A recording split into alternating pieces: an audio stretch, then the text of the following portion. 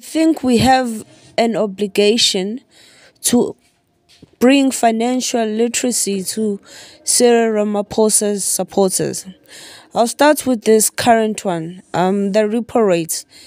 The repo rates will once again meet the decisions that make the body that makes decisions on the repo rates will meet again this week on Thursday.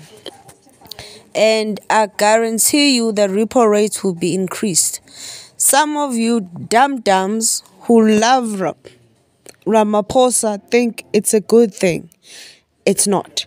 That basically means that debt that you pay, you're going to be paying more interest on it. So your debt is getting higher. If you have a fixed rate, then you're good.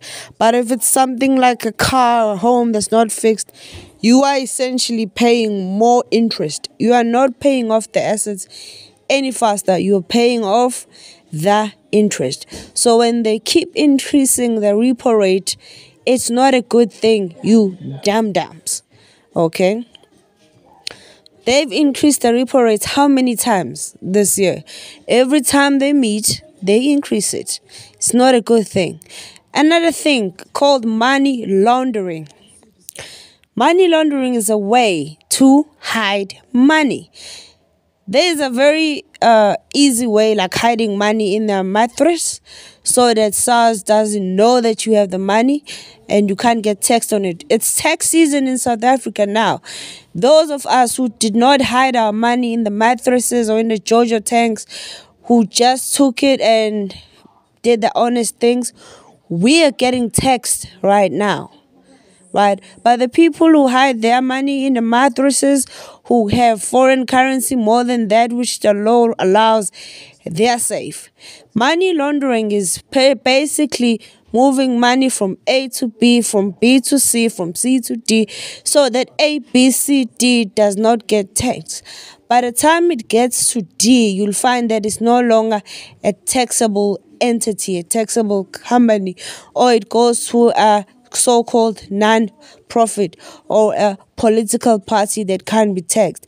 So whenever these companies make money, they move it and move it around and move it around, and then when it gets to funding Ramaphosa, it then is not taxable, and they cannot even be associated with it because they are so far removed.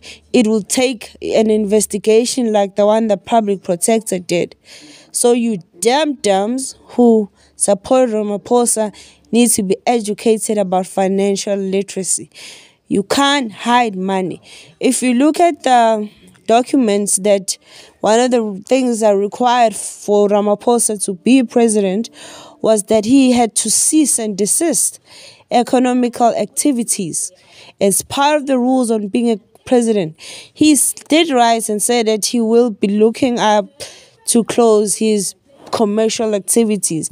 How then, years after, he still has this Phalaphala farm gate, which is not a charity, but an entity that earns income that is hidden in the mattress.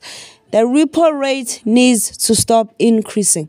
Whether you're IFP, NC, DA, EFF, the COPE is not coping well in the political space side, everybody else, we need to call for a moratorium on interest rates, on repo rate increases, because repo rate increase the interest rates, and this increases the cost of living. It's just like fuel, but fuel for financial industry. So everything that's linked to a loan, it increases. And it doesn't even mean that the interest income will increase in that rate. It's the borrowing rate, not the interest that you get back.